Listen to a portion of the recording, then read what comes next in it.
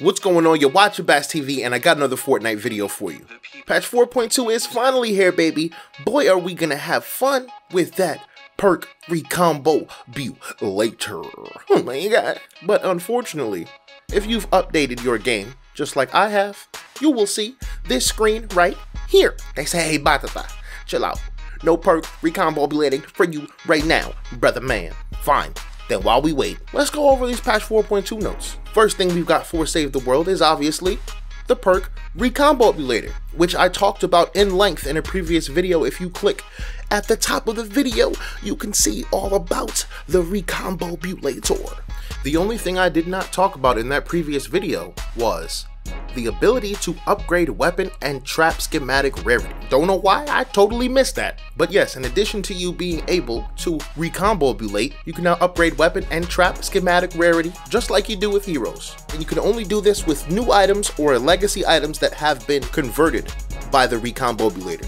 Mission rewards and mini boss alerts are now gonna reward reperk and perk up to use in your Recombobulator, but as a result of that, crafting materials, XP, and evolution materials, unfortunately, are gonna appear less often. That's a bummer. There is now gonna be elemental storm mission alerts, which means that all the elemental husks in that zone will be locked to that zone's element. So if it says, oh, fire, all of them are fire. If it says water, all of them are water.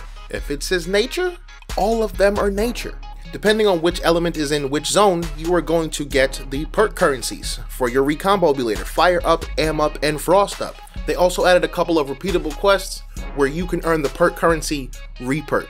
One big update that's going to affect gameplay, I think, drastically, they kind of switched crit chance to critical rating. That's what you're going to see on all your perks now. So basically in the new system, it adds up all of your critical rating, and then the critical rating is then converted into critical chance, and then that critical chance is added to your weapon's base critical chance value.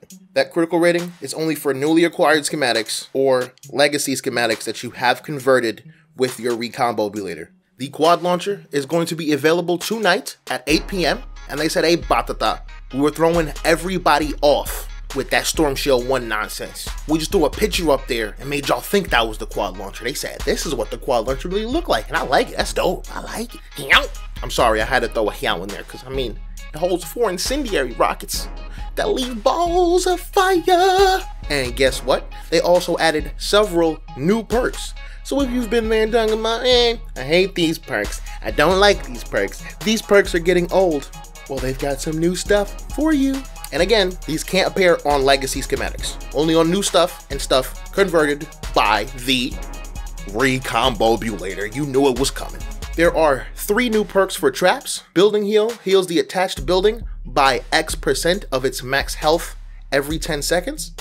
Effect Duration increases the duration of any effects applied by the trap. This also replaces plus X stun duration on new schematics.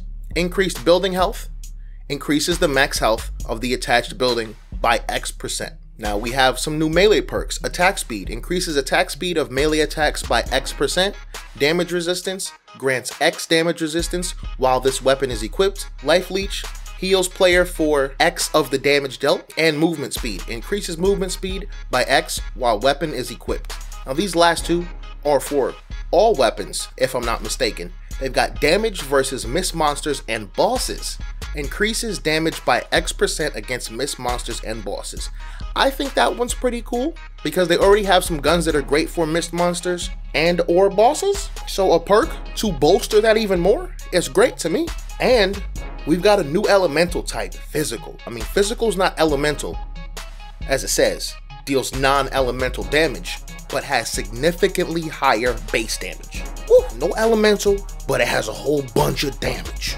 I mean, I could rock with that. That's like an old school, like damage. They even added unique perks for the Founders Revolt and the Founders Blazing Masamune, which again is only available after you converted with the perk Recombobulator.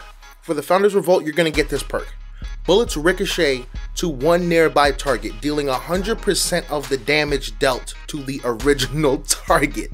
Basically, shoot one target, hit 2 targets. Thank you. And for the Founders Blazing Masamune, every 6th successful attack triggers an explosion. dealing damage in a small radius.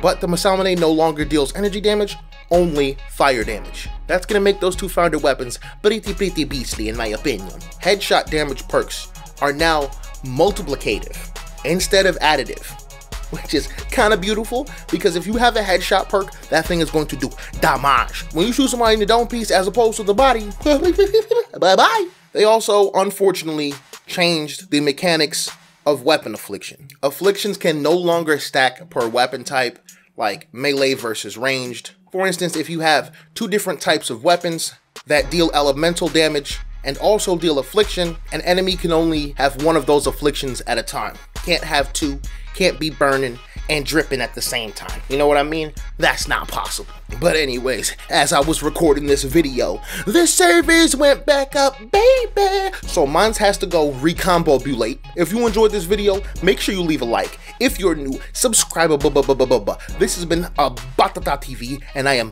out.